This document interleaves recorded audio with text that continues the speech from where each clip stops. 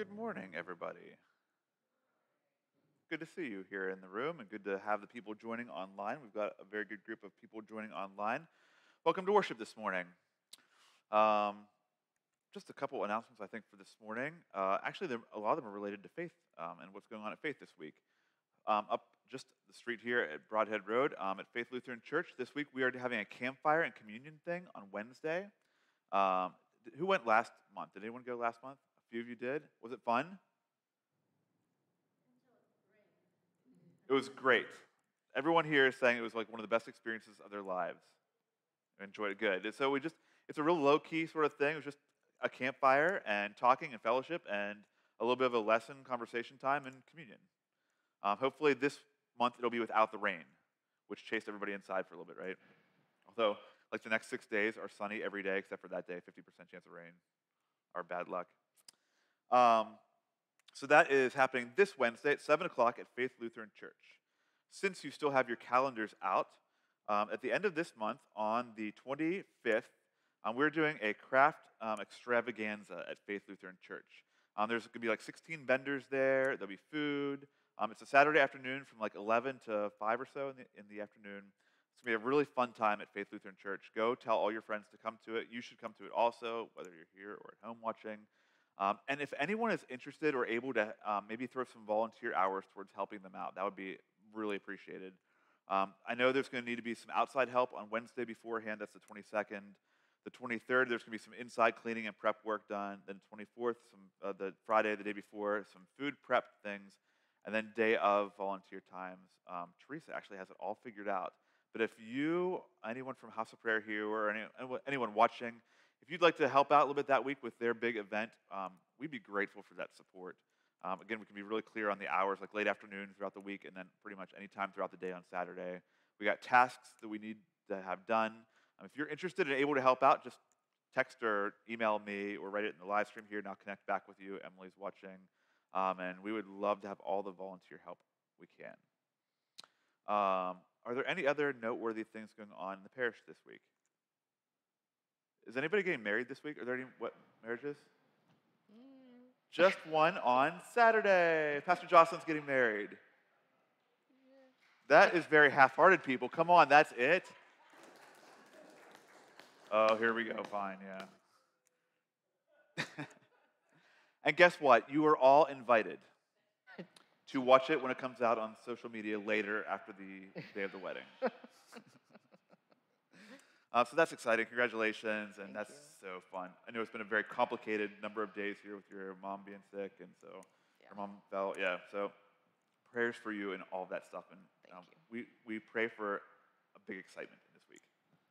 Speaking of big excitements, on my other side, sitting back there all by himself, Chris. Anything happened to you this week, buddy? I got a job.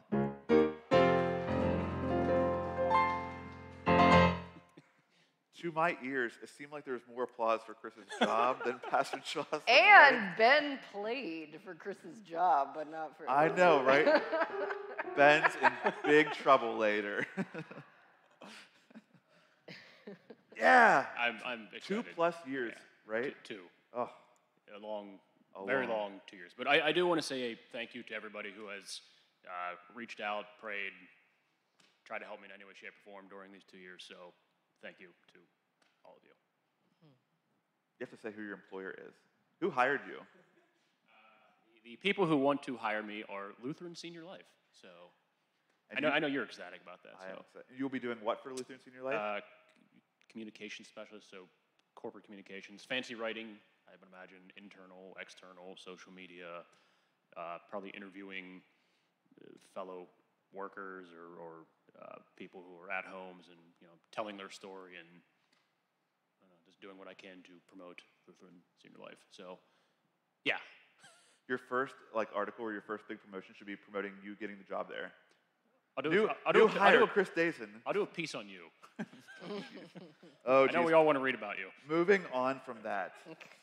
Welcome to all the people that are joining online. I know we continue to do this, but I just think it's worthwhile recognizing that, I can see all of you here in the room, and I'm really grateful to see you all in the room, but we have a lot of people joining online too. Joyce Bruce was the first one on. Actually, I have 22 people that are screens that are currently watching online right now. Then the Kellys were on. Good morning to you guys. Aunt Sharon. Haven't seen Aunt Sharon on in many, many months. Ben's not in front of the camera anymore, but his hands are in the air and he's ecstatic. Hi, Aunt So, Sharon. Aunt Sharon, I haven't seen you in forever. Oh my goodness, this COVID stuff. Glad you're joining from California too. So it's a long distance one. The Weavers, Joyce and Bob. Good morning to you guys. The Todds, just down the street here. Good morning to you. Pat Nordell. Good morning to you. Amy McBride. Good morning. Good morning. Good morning. Stacy and the kids. Good morning. Mary Ann Shears. Good morning to you. I love all these good mornings and nice greetings. Carol Murdoch. Good morning to you. Diane Cannon. Good morning. Amy says, blessings to you, Pastor Jocelyn, in your marriage, and the lucky man who marries you. Oh. His name is Pastor Ryan. He's a pastor Yes. in the synod here too. He's a great guy. Barbara Omi, good morning to you. And Amy says, congratulations to you, Chris. My mom and dad are on this morning. More congratulations to Chris. We're just going to gloss right over that stuff. Yeah. See if there's any more. The Spangs are here. Good. The Spangs are in the house. Good morning to the Spangs. And of course, I see some prayer requests on here. Brian Cole, good morning to you.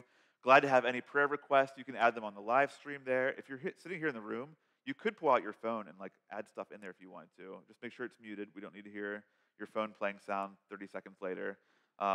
You can email me, or not email, text me any prayer requests you have too. We'll read those a little bit later on in the prayers of intercession.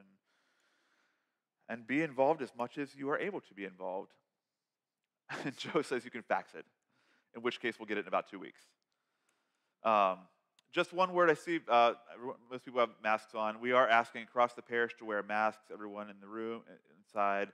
At home, I think you are allowed to keep your masks off at home.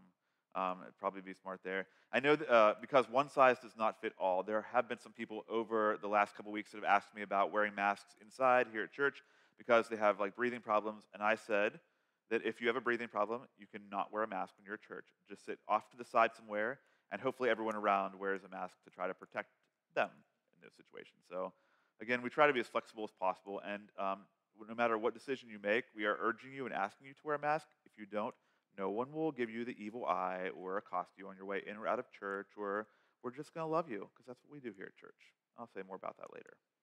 Okay, any other announcements? I'm done. Ben, bring it.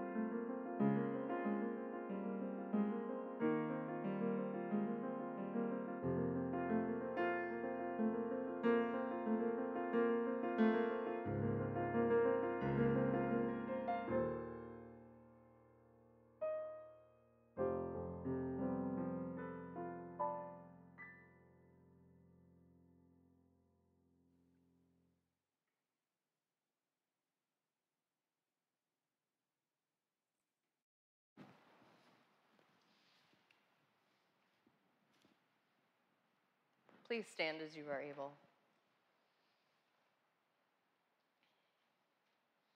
Blessed be the Holy Trinity, one God, the God of manna, the God of miracles, the God of mercy. Amen.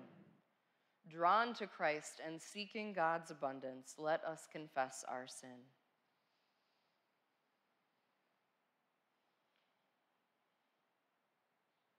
God, our provider, help us. It is hard to believe there is enough to share. We question your ways when they differ from the ways of the world in which we live. We turn to our own understanding rather than trusting in you. We take offense at your teachings and your ways. Turn us again to you. Where else can we turn? Share with us the words of eternal life and feed us for life in the world. Amen. Beloved people of God, in Jesus, the manna from heaven, you are fed and nourished. By Jesus, the worker of miracles, there is always more than enough. Through Jesus, the bread of life, you are shown God's mercy. You are forgiven and loved into abundant life. Amen.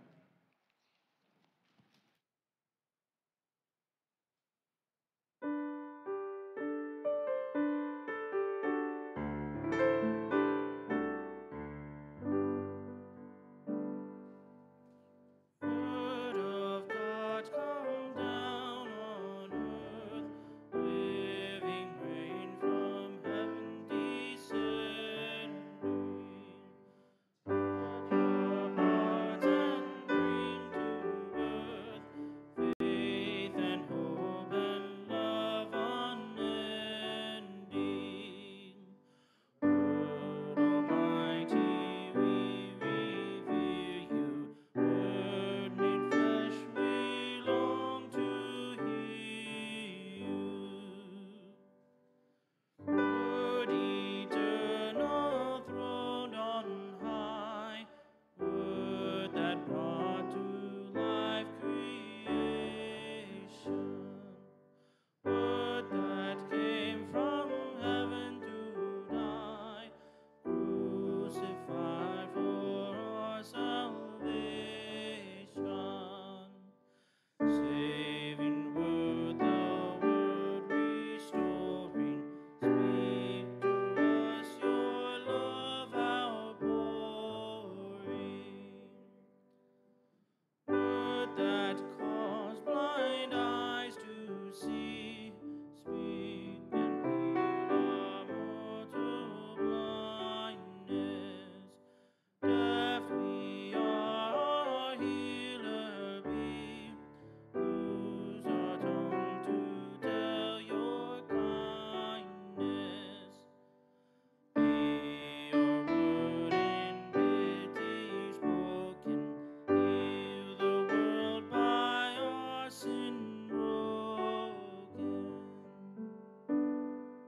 Word that speaks God tender love, one with God beyond all telling.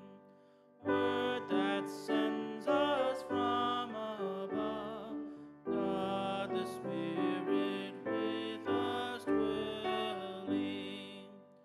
Word of truth to all truth lead us. Word of life with one bread feed us.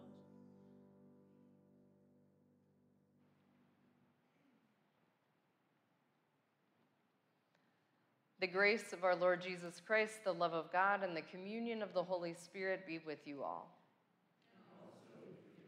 Let us pray. Gracious God, throughout the ages you transform sickness into health and death into life. Open us to the power of your presence and make us a people ready to proclaim your promises to the whole world. Through Jesus Christ, our healer and Lord. Amen.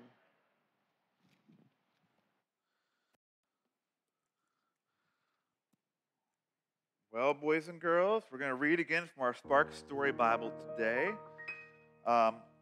I realized, at least it's come to my attention, that when Pastor Susan and Pastor Jocelyn do the kids' time, they do not read through the Bible just the way like we've been starting from the beginning, working to the end. They jump around occasionally. Do it that way, and sometimes we do it another way. You know, flexibility. Well, we're going to do it the right way today. I like to bend the rules. We have been just jumping into the stories of Jesus and John being born. I don't think John's name was officially mentioned.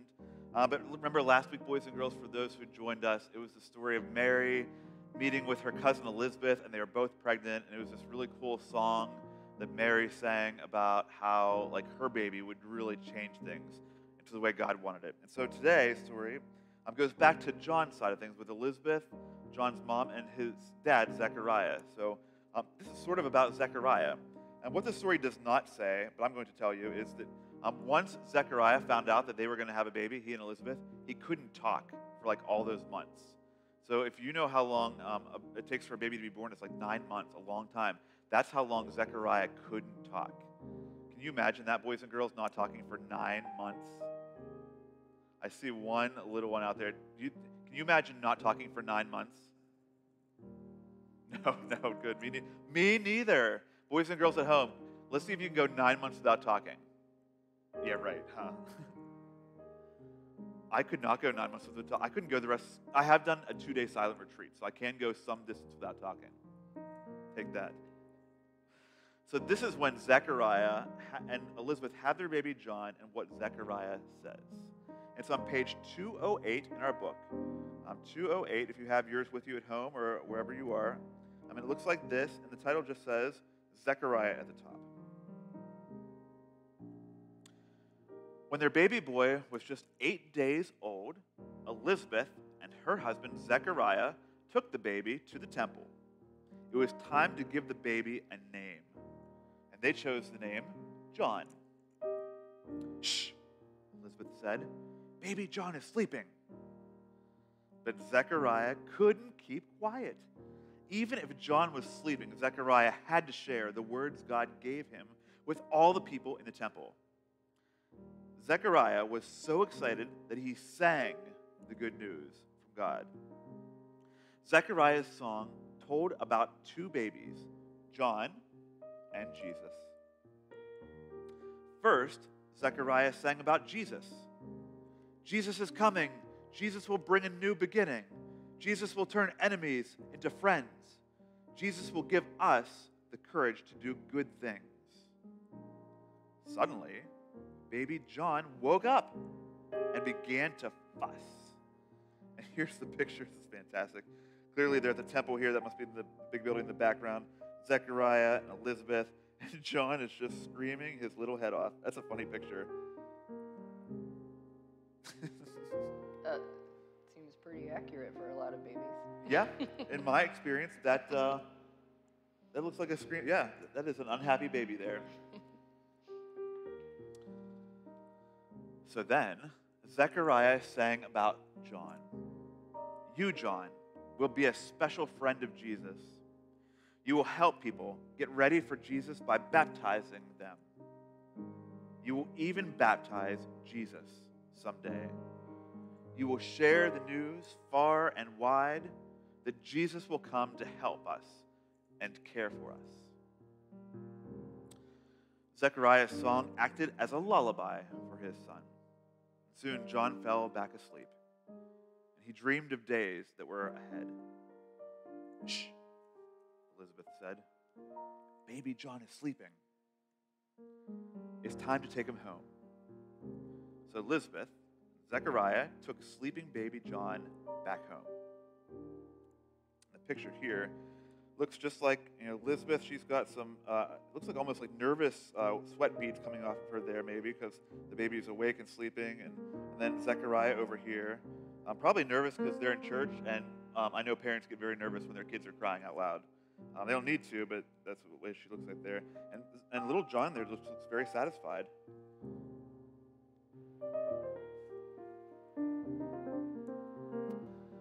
There's a question at the end. Sometimes it's just a statement, sometimes a question. This one says, what song would you have sung to tell about Jesus and John if you were Zechariah?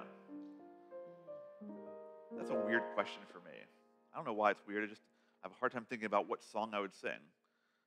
Maybe the question maybe for me is what kind of song, what kind of style would it be? Would it be a happy song?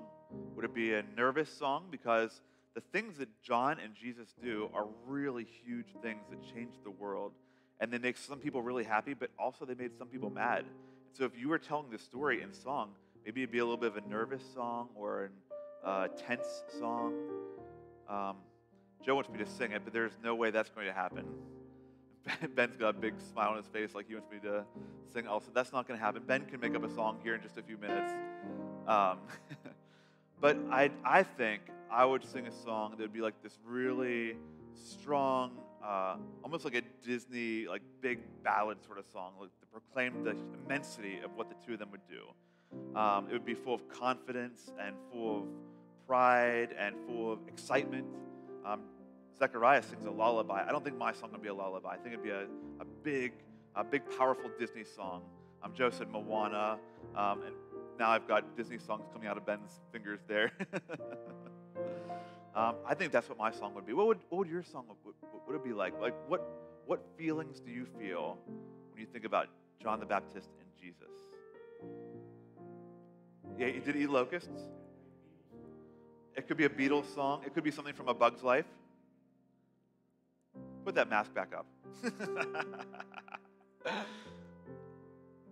Jonah would definitely say a Beatles song because he loves Beatles music. He wants to listen to the Beatles all the time. Yeah, so boys and girls, think this week about the story of Jesus. And I would encourage you to think about the feelings that makes you feel. Like, does he make you feel confident, excited, proud? I mean, one of the big things you should always know is that you're loved because Jesus always loves you. So no matter what song you come up with, how you sing it, the feel, the vibe of it, it should be one where you know that you are really, really loved. Because no matter what happens in life, no matter what good things or struggle things, Jesus loves you always. Amen.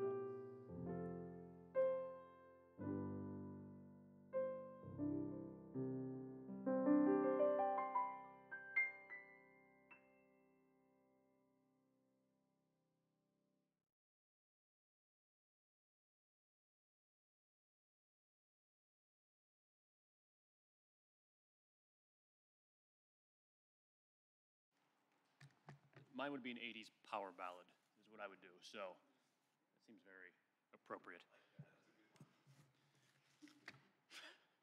Our first reading today is from Isaiah chapter 35, verses 4 through 7a. Say to those who are of fearful heart, be strong, do not fear. Here is your God. He will come with vengeance, with terrible recompense. He will come and save you. Then the eyes of the blind shall be opened, and the ears of the deaf unstopped. Then the lame shall leap like a deer, and the tongue of the speechless sing for joy. For waters shall break forth in the wilderness, and streams in the desert. The burning sand shall become a pool, and the thirsty ground springs of water. The word of the Lord.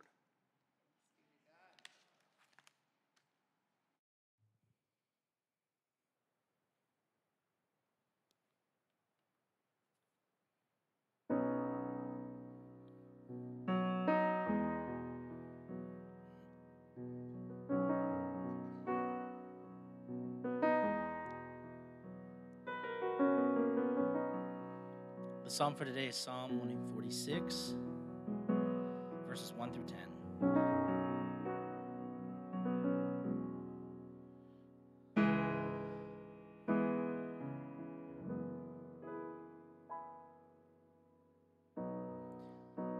I will praise the Lord as long as I live. I will praise the Lord as long as I live. Hallelujah.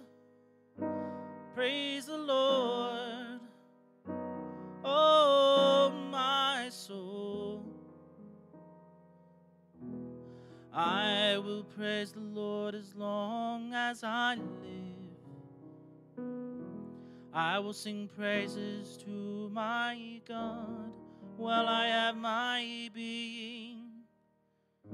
Put not your trust in rulers, in mortals in whom there is no help. When they breathe their last, they return to earth. And in that day, their thoughts perish. I will praise the Lord as long as I live. Happy are they who have the God of Jacob for their help, whose hope is in the Lord their God, who made heaven, the earth, the seas,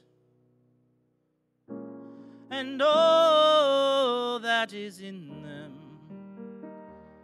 who keeps promises forever, who gives justice to those who are oppressed, and food to those who hunger.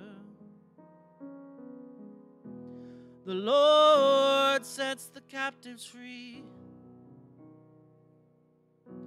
The Lord opens the eyes of the blind.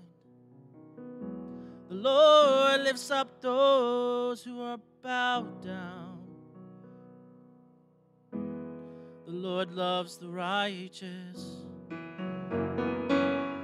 I will praise the Lord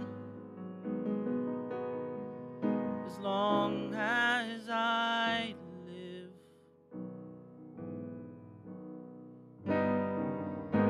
The Lord cares for the stranger. The Lord sustains the orphan and the widow, but frustrates the way of the wicked. The Lord shall reign forever. Your God, O Zion, throughout all the generations. Hallelujah. Hallelujah. Hallelujah. Hallelujah. I will praise the Lord as long as I live. Oh, oh, oh. I will praise the Lord as long as I live. As long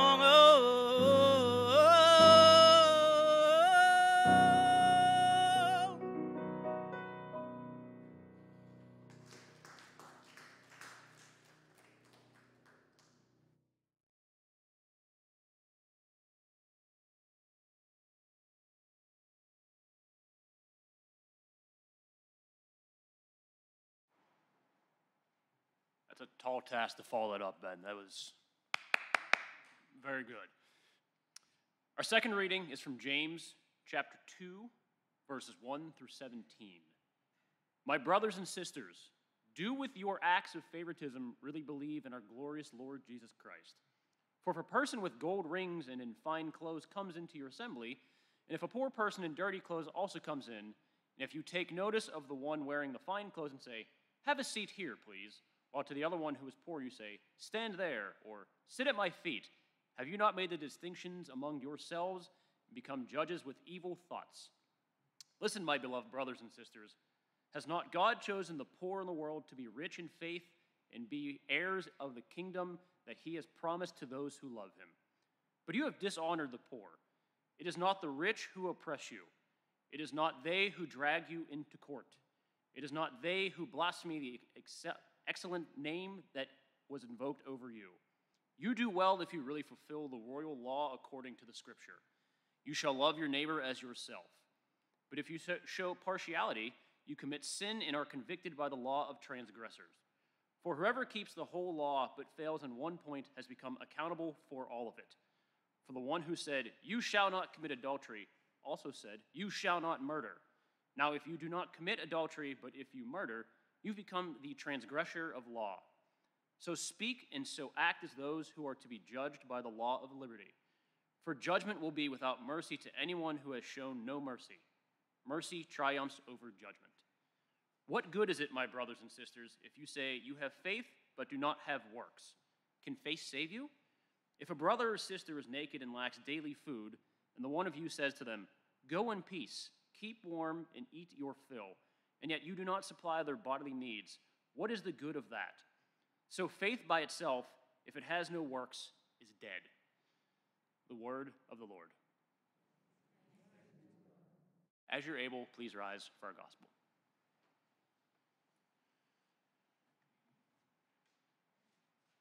Our gospel today is from Mark chapter 7, verse 24 through 34. Jesus set out and went away to the region of Tyre. He entered a house and did not want anyone to know he was there. Yet he could not escape notice, but a woman whose little daughter had an unclean spirit immediately heard about him, and she came and bowed down at his feet. Now the woman was a Gentile of Syrophoenician origin. She begged him to cast the demon out of her daughter. He said to her, "Let the children be fed first, for it is not fair to take the children's food and throw it to the dogs." But she answered him, "Sir, even the dogs under the table eat the children's crumbs." Then he said to her, "For saying that, you may go. The demon has left your daughter." So she went, found the child lying on the bed, and the demon gone. Then he returned from the region of Tyre and went by the way of Sidon towards the Sea of Galilee in the region of Decapolis. They brought to him a deaf man who had an impediment in his speech, and they begged him to lay his hand on him. He took him aside in private, away from the crowd, and put his fingers into his ears, and he spat and touched his tongue. Then looking up to the heaven, he sighed and said, "Ephphatha," that is, "be opened." And immediately his ears were opened, his tongue was released, and he spoke plainly. Then Jesus ordered them to tell no one, but the more he ordered them, the more zealously they proclaimed it. They were astounded beyond measure, saying, "He has done everything well. He even makes the deaf hear and the mute to speak." The gospel of the Lord.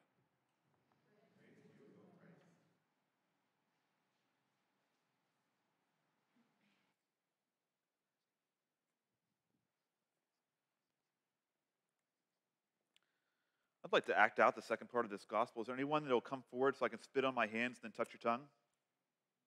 Get out of here. Pastor Jocelyn? No. Okay. Nope. All right, let us pray. The words of our mouths and the meditations of our hearts be acceptable to you, O Lord, our rock and our redeemer. Amen. Well, if you're not going to let me act out the second part of the gospel, I'll just talk about the first part of the gospel. This poor woman that comes to Jesus, I don't mean like poor, like money-wise poor, but just like this poor, desperate woman that comes to Jesus. This is probably a story that for some you've heard it a bunch of times, and for others maybe this is your first time hearing it. And it's a weird sort of story. So let me do a little bit of like background on it here. So it says in the very first verse that Jesus is he's setting out and goes away to the region of Tyre. I don't know a whole lot about Tyre. Never been to that part of the world ever. But from what I understand, this is a part of the world that was not Jewish. So Jesus is heading on vacation. Right? Just like all of us go on vacation. And why do we go on vacation? To get away from all the people. Right? To get away from all the stuff, the busyness of life, the work, job. This is why I went to Maine, to get away from all of you. No, I didn't. That's not why. Yeah, but I think it's true here that Jesus is going intentionally out of his Jewish areas, and he does go through like other non-Jewish areas sometimes, but I think intentionally this time it's to try to get away, to try to relax, to try to just get some Sabbath in his life. Because the next sentence says, he entered a house and didn't want anyone to know that he was there. Totally relatable. Introvert. After I'm with people, I'm like, now I'm done with people, and I'm going to go away to my house where hopefully no one will know I'm here, and if they do, they won't bug me. Unfortunately for Jesus, he gets bugged right away. The next sentence, the writer of Mark says this, I love it. Yet, he could not escape notice. Even in his not area, like in this foreign area, among people that are not of his tribe, his ethnicity, his race, his religion, even there, people know who he is and know what he can do. We're in the 7th chapter here. By now, Jesus has done some stuff. Mark has told us about some of the things, some of the miracles, the teachings, the wisdom stories, the moral teachings. People know who he is, and including this woman. So I think probably many of you know that like back then, it was an extremely patriarchal society. We still live in the remnants of that to some degree, but back then, we're like super patriarchal. It was not okay for women in general to come up and just talk to men, especially if that man was a person of some significance, which Jesus is, and a teacher, even if you didn't know much about the Jews, it would recognize his prominence, and just it would have been very inappropriate for a woman to just come up and talk with Jesus. And the writer of Mark here makes a point to say her background. So woman, she shouldn't really be talking to him, but she's also Syro-Phoenician. So she's like Syrian and Greek, and it seems like the whole point that Mark is trying to make here is that she is completely not his people, right? Racially, ethnically, religiously, faithfully. No. He is us, she is them. Complete opposite. And yet she shows up at this random house, this Airbnb that Jesus got. It wasn't an Airbnb. She shows up at his door. I presume she knocks on the door. I don't know. That's how I imagine. She knocks on the door, and he opens the door, and she sees him and just drops to her knees and prostrates herself in front of him. Again, she's not Jewish.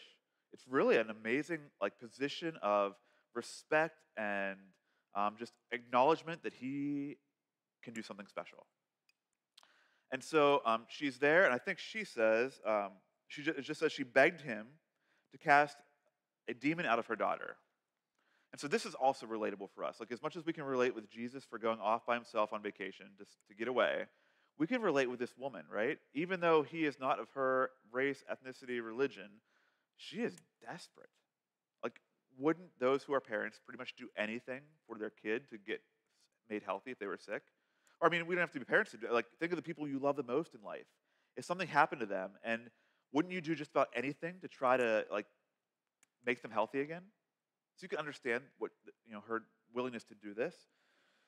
She shows up at his door, prostrates herself, and begs Jesus to heal her daughter. He says this, "Let the children be fed first.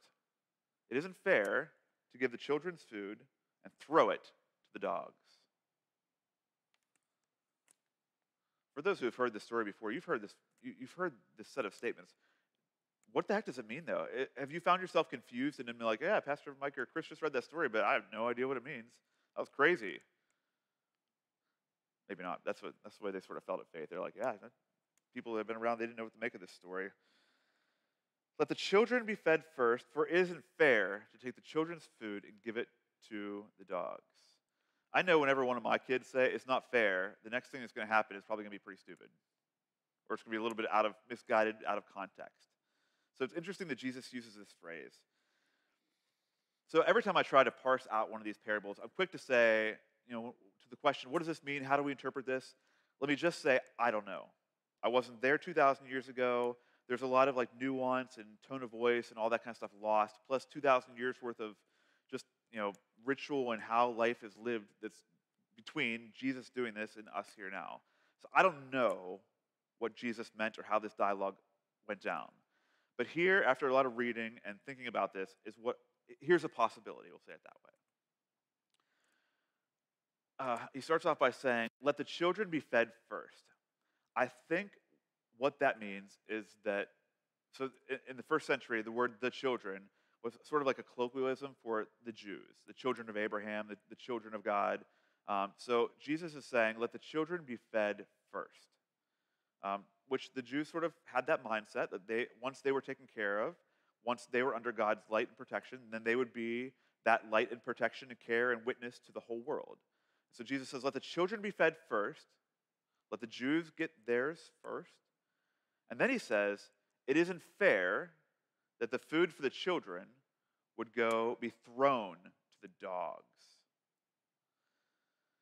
So I wonder if he's thinking of himself. He is the Messiah, the one who has come for the Jews.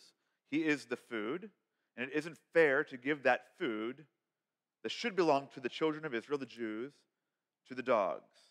Who's the dogs? The woman prostrated in front of him, right? The Gentile, the non-us, the non-Jew, the non-our people. She's a them. And not only is she a them, she's a she too. So that's like an even more outsider sort of way of being. It's not fair that the Messiah should come and be given to the dogs, to the non-Jews, to the Gentiles. The Messiah is for us, the children, the insiders. How does that phrase sit with you, friends? A little awkward? A little uncomfortable? Like that Jesus would talk like that? Okay, just me. I find it uncomfortable and awkward that Jesus would talk like that. So the ball's now in her court, and she responds by saying this. Sir, even the dogs under the table, they eat the children's crumbs. So it's sort of an analogy, but in reality, that is also what happens, right? I've got 3 kids. They're animals at the table. Food's flying everywhere. I say, eat at the table, and we go to take a bite like this, and we sit back and take the bite like this, and the food goes all over the place. There's lots of food that finds itself to the floor where our dog is. So the crumbs do indeed fall to the dog at our house. So literally, that is how things work. And her analogy is also fascinating, right? She takes his language, which in some ways could be construed as quite demeaning, calling her a dog, her and other Gentiles a dog. She uses that imagery again without pushing back on him and saying, how dare you? Why do you call me that? Instead, she uses that to say, but even the crumbs that fall from the children's table will be eaten by the dogs. Pretty crafty of her. Pretty non-threatening. In many ways, it's better decorum than he offers to her in the first place. And so for that, Jesus says this back to her. For saying that, you may go. The demon has left your daughter. So she goes home, finds the child lying in bed, and the demon's gone. The end. That leaves a lot wanting for me. If that interpretation that Jesus is sort of harsh and unnecessarily mean to her, and then she responds back with much more grace, and then he just heals her daughter at the end, if that's the way that sort of dialogue goes, it leaves me wanting because I want Jesus to apologize, right? Or at least acknowledge that the language he used could have been a little better, could have been a little kinder, could have been a little nicer, could have been more respectful, but he doesn't do that. It doesn't at least say that in the text. But something does happen there in his heart. He changes, if that's the way the story goes, where he comes across sort of angry. And can't we understand his initial demeanor? At least I can. I can relate to Jesus coming across kind of harsh. Have you ever just been around people a lot, or just life has been tense or extreme, or you've had it up to here, and then that person comes to you, right? And you don't respond as gracefully as you could. Has this happened to any of you? Have I done it to any of you? I feel like I do this a lot. Like my threshold is like at this level. It usually happens probably to my kids the most. Like I come home and I'm just exhausted, and the kids does something. One of the kids does something just slightly wrong. I'm like, why did you do that? Just totally inappropriately, just like went crazy on them. It's just the way it goes sometimes, right? We get filled up with all the emotion of the world, with all the tension of our jobs, with life, with family, with people, and we just like lose it in the craziest places. I think that's where Jesus is here. And again, I can relate to that. And beautifully, it's them, the Gentile, the woman, that looks back at him and replies in kind, with grace, with compassion, and says, yeah, but like even in the world like there's still enough grace even for me. And I really wonder, Mark doesn't say it, but I really wonder if in that moment, like it's like the Disney moment or the Grinch moment, where his heart like is really small and then it gets really, really big and like explodes out of the X-ray thing in the Grinch movie. You've watched the Grinch movie, right? Yes. Like it's that sort of like where Jesus, his heart has gotten real small because people have just been so harsh on him and he's been healing so many people. And this woman redeems his hope in humanity again. He sees the beauty even in the one that is not his, even in the one that frustrates him, the ones that's them, that angers you. This is relatable stuff for the world we're living in right now, is it not? Aren't there people in our lives that we're just like, I've had it with you. We just want to, like I said this last week in the sermon, you just want to like take them around the neck and say, what is going on in your brain? Why do you think like this? Right? And there's been this accumulation of this tension that just keeps building in our world. There's always a certain level of tension for all of us. But the last year and a half have really built this up. We are in Jesus' shoes where we just can't get away from it. And then we find ourselves just emoting in all these harsh, tough, mean sorts of ways. So I keep wondering to myself, in the world we live in right now, what can I do to try to turn the tides a little bit, recognizing that that's the way it is in the world? What can I do? I'm not a leader in the world. I'm not a leader in the country. I'm not like the president or a significant political figure. I'm not an athlete that has millions of Twitter followers or Instagram people that follow you. I'm not a newscaster on CNN or Fox News that has mass crowds that'll listen to what I say. How do I start pushing back at this just anger with one another, this just anger at the others for their decision making, for the things they believe? And the truth is, it's us. As we look around the room here, or we think about those in our spheres, our worlds, this is our family that we're frustrated with, right? It's people in our church. It's people that we go to work with. It's people that we're part of the fraternal clubs with, or people that are in our circles. That when we see them post on Facebook, we're like, oh my gosh, not again, right? Or they start talking about the thing they're talking about again. You're like, oh my gosh, how are they on this thing yet again? How are they so dense? How come they don't get it? The truth is, we don't agree with each other, even in this room, part of our larger church community. And so what do we do? How do we continue to be community with each other? And here's what I've come up with. Here's what I can say from my spot as pastor. We are going to be people of decorum. We're going to be people of love and compassion and grace. I suspect, for those who've been around here for a long time, or even those who are fairly new, you've probably heard me say something in a sermon or other places that you're like, that dude has lost it. He's an idiot. I don't agree with that one bit. In fact, that actually makes me mad. I don't like it when he says that kind of stuff. Right? Ben said, heck yeah, this morning at Faith, yeah. That's the way it is when we live in community. We sometimes say things, we believe things, we have understandings of the world that conflict with one another. As I look across my social media and interact with the people of our church, I disagree with some of you on things. A lot. Some of the things I disagree with very wholeheartedly, and I really think I'm right. But you know what? I love the heck out of you. I love the heck out of all of you. And I refuse to let that part of our relationship be what defines us. And I think that's at the heart of where Jesus is here. He's at the height of his tension level, and this woman comes in, and she is not in his agreement part, not part of his crew, his in people that think and believe like he does. And he wants to turn off the faucet and be mean to her. And maybe he does a little bit. But then as he takes a longer look at her and sees her for who she is, he can't help but love her. I encourage you to that work today and in the days ahead. Don't let the people who you disagree with be made so small as to it's that issue. Love them. Love them for so much more than that. Last week here and online and at Van Kirk, I gave you all a piece of paper. You had to write 3 people that you were really angry with or frustrated about, or groups of people. And then I made you write 3 things that you loved about that person, or at least were lovable about them.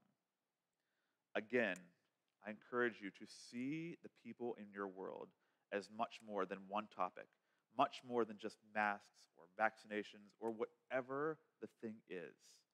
Our love as people who follow Jesus has to be much larger than that. We are people of unbridled grace, compassion, and love. Amen.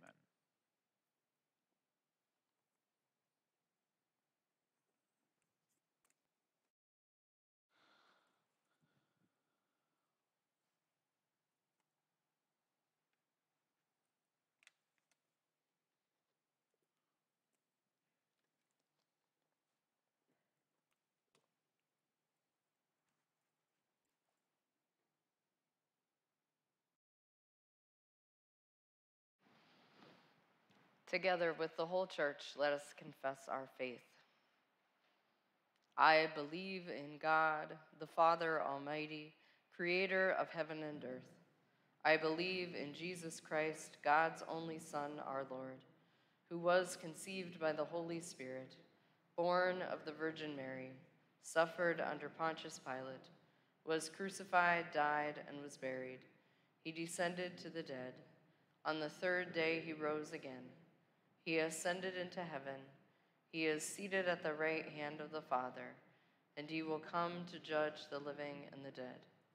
I believe in the Holy Spirit, the Holy Catholic Church, the communion of saints, the forgiveness of sins, the resurrection of the body, and the life everlasting. Amen.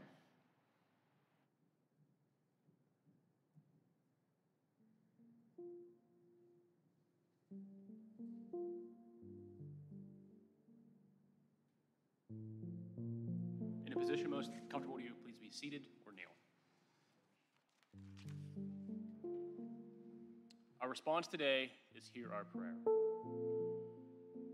Made children and heirs of God's promise, we pray for the church, the world, and all in need.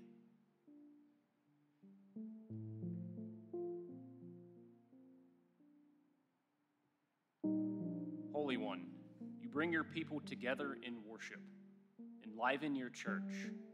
Guide all the evangelists, preachers, prophets, and missionaries who seek to share your love through the word and deed. Lord, in your mercy.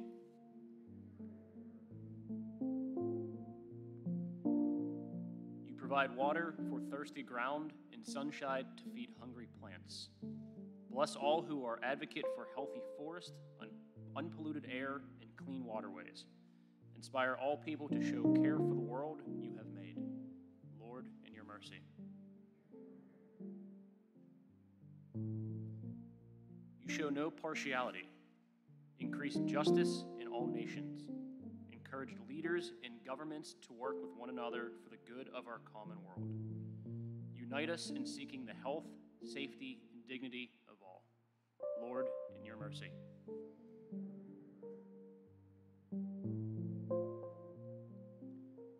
You accompany those who are most in need. Shelter all fleeing violence or persecution. Protect any who are in danger and sustain them through uncertain and unstable times. Lord, in your mercy.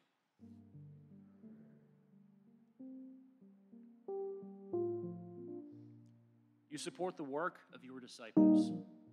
Continue to nurture the leadership and ministries of this congregation. Lord, in your mercy.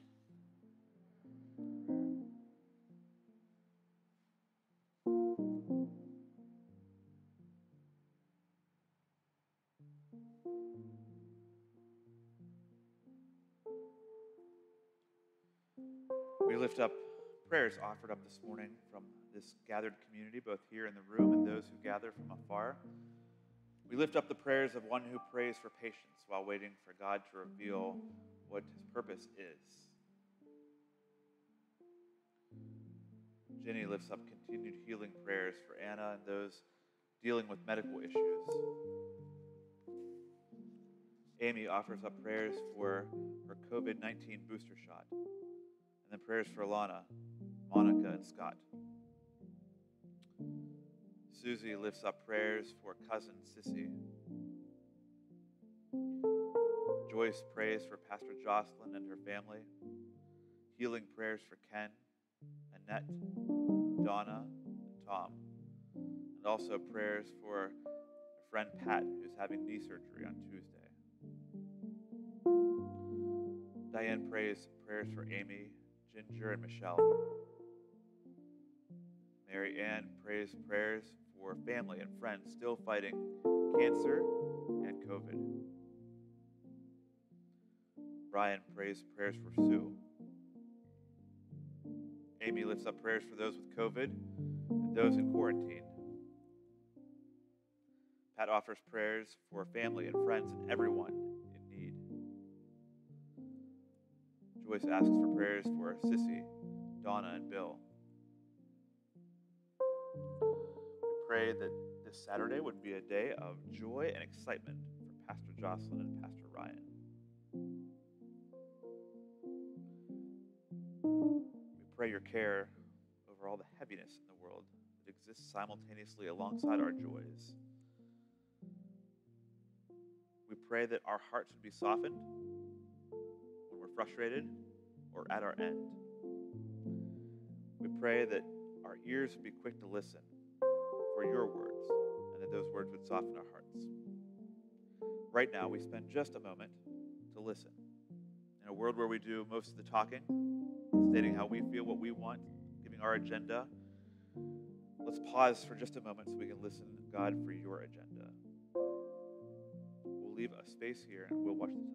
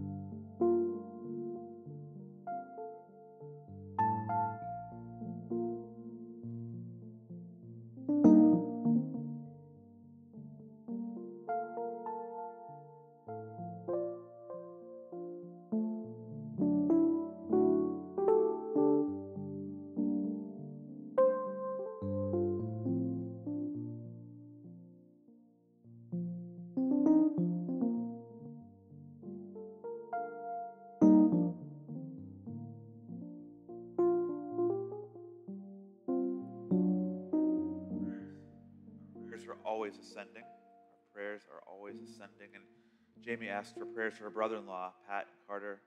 Also prayers for teachers and children in the world. We pray that you hear all these prayers. Lord, in your mercy,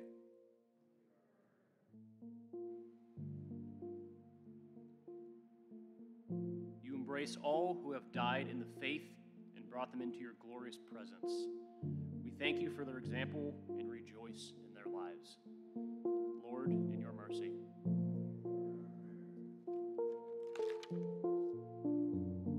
Receive these prayers, O God, and those in our hearts known only to you, through Jesus Christ our Lord. Amen.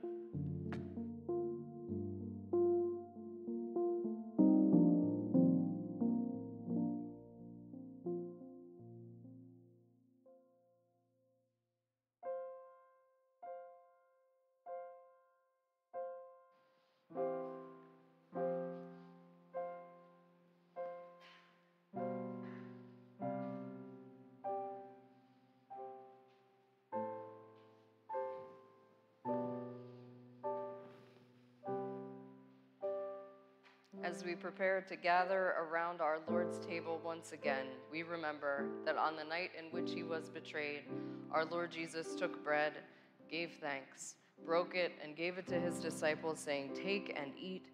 This is my body given for you. Do this for the remembrance of me."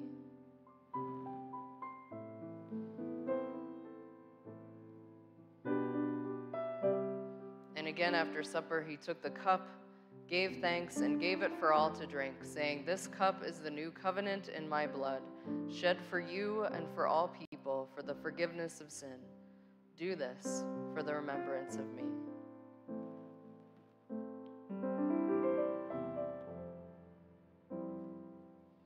Gathered into one by the Holy Spirit, let us pray as Jesus taught us.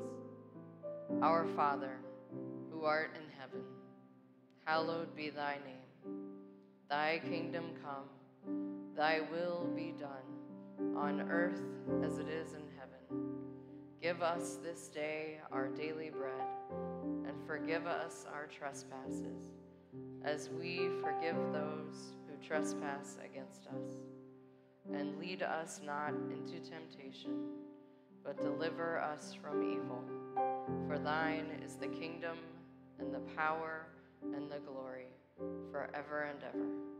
Amen.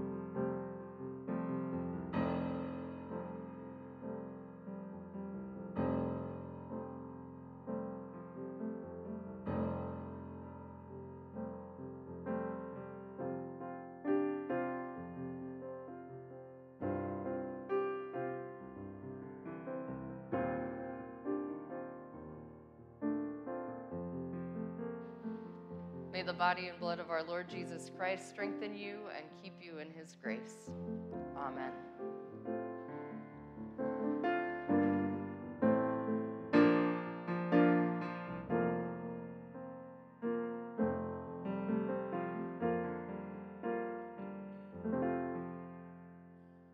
Lord, whose love in humble service bore the weight of human need, who upon the cross forsaken worked your mercy perfect deed.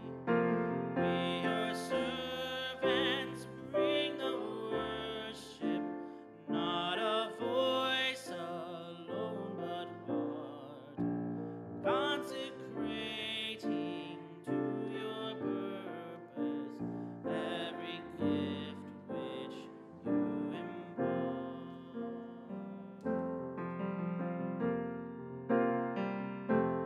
Still your children wander homeless, still the hungry cry for bread, still the captives long for freedom, still in grief we mourn our dead.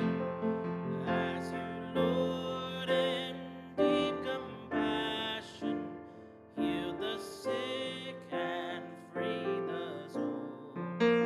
By your Spirit, send your power to our world to make it whole.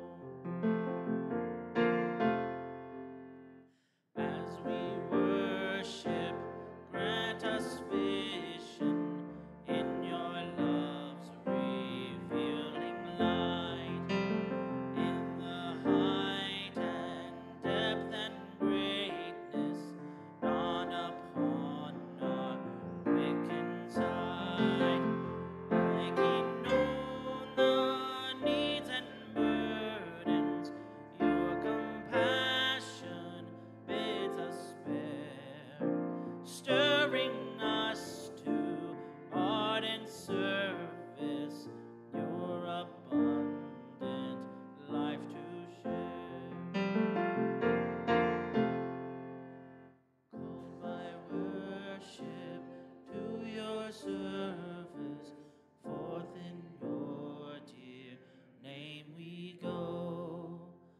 To the child, the youth, the aged, loved in living deeds to show hope and health, goodwill and comfort, counsel, aid, and peace we give.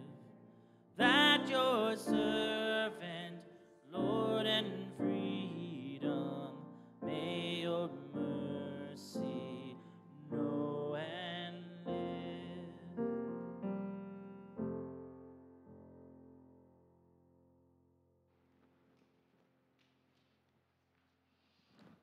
May the blessing of God, who provides for us, feeds us, and journeys with us, be upon you now and forever. Amen. Go in peace. You are the body of Christ. We are. Thanks be to God. And may the peace of Christ be with you always.